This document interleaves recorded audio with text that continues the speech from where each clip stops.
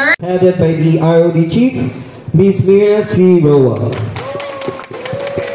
We have here our guest po attending with us today from Commission on Audit 11. Good afternoon po sa atong tanan. Maayong hapon po. I'll start my opening message by thanking our acting regional director, Director Remilias Timonio, and the rest of the PDs, the 5 provincial directors, and 13 administrators of our TPIs and tasks. Afternoon is going to inspire you, but I am not sure. I am not inspired because you are not inspired. Show to us that you are inspired. Shout! That's it. I am now inspired. An eagle is something that can fly as high as he can, even to the highest altitude. If that does not fly as high, that's not an eagle. That is a duck. We need to have the performance. Harvest time has come. The title alone, look at the title. Performance assessment. What is the balance scorecard of TESDA Region 11 vis-a-vis our deliverables? Have we reaped what is expected to be harvested? Are we claiming 10 is the highest? 9, 8, or even 5? What is it? Maybe. That all depends on how fast you deliver within the timeline. And as to the physical accomplishment, we still have to catch up. Anyway, we are still at 94% accomplishment.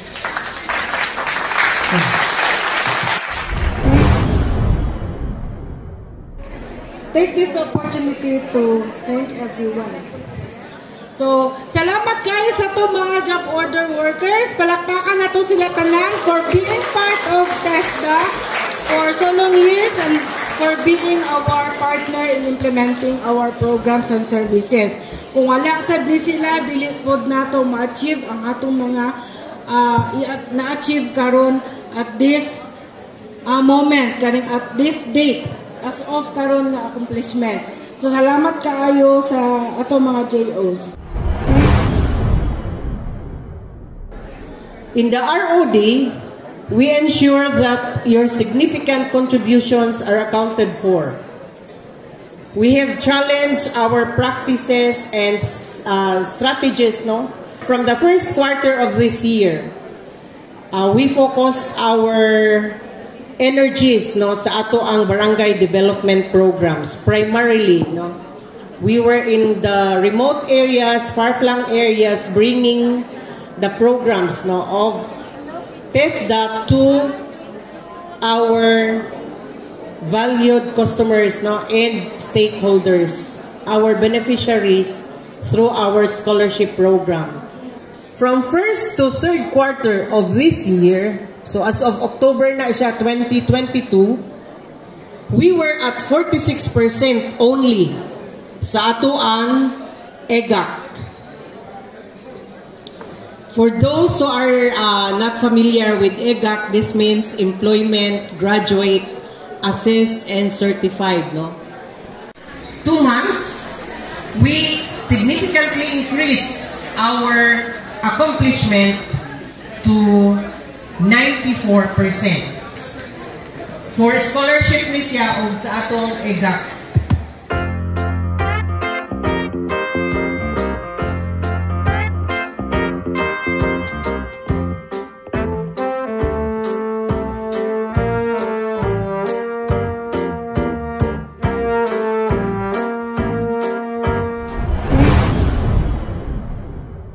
special citation is given to Regional Training Center Korea Philippines Vocational Training Center Davao in grateful and sincere appreciation of the invaluable support and services extended to TESDA Region 11 as the designated venue for the conduct of multiplier capability building programs and competency assessment in various qualifications for the prospective provincial lead assessors of Davao Region, given this 12th day of December 2022 during the conduct of TESDA 11 YEPA culmination activity of the 2022 campaign to end VAUC at Eden Nature Park and Resort TOril, Davao City.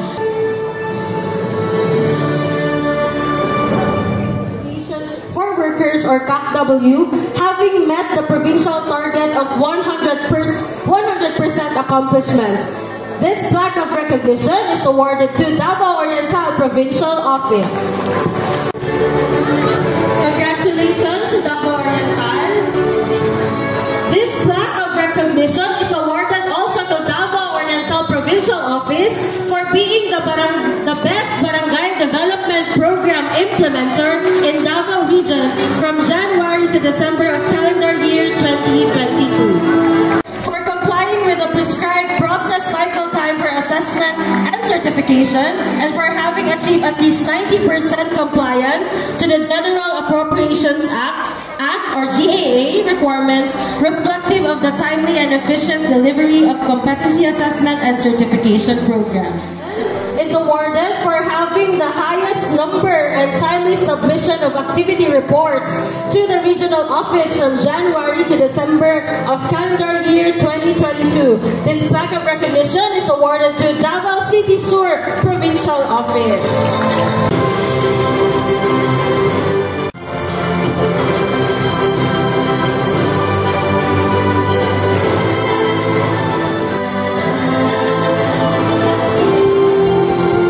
Complying with the prescribed process cycle time for assessment and certification. This plaque of recognition is awarded to Davao Occidental Provincial Office.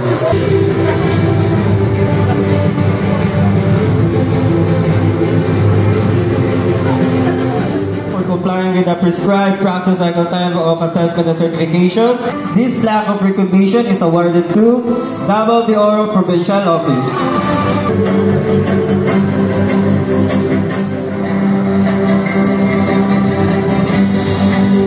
Provincial Office Scholarship Program Implementer, which have reported the highest number of enrolled vis-a-vis approved scholarship slots for fiscal year 2022. This plaque of recognition is awarded to none other than Davao Oriental Provincial Office.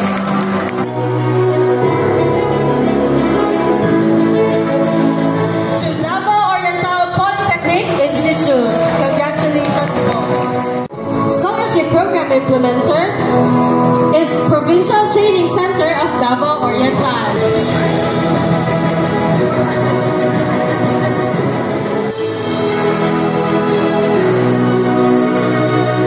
Scholarship Program implementer, and this recognition is awarded to Provincial Training Center San Isidro Manpower Training and Assessment Center or PTC Sintra.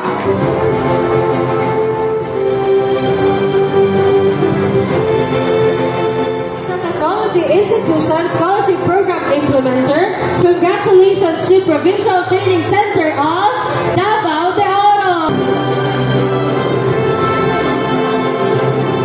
TESDA Technology Institution Scholarship Program Implementer is awarded to Provincial Training Center of Davao del Sur.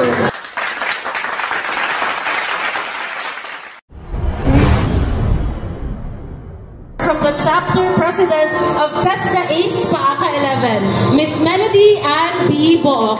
So it's the most wonderful time of the year. So as the TESDA ACE president, I am delighted to see all the members of the TESDA 11 family gathered and united face to face in this beautiful venue for our year-end performance assessment.